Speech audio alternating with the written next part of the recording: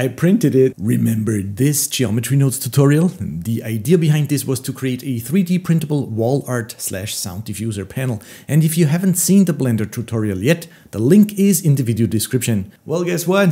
I printed it.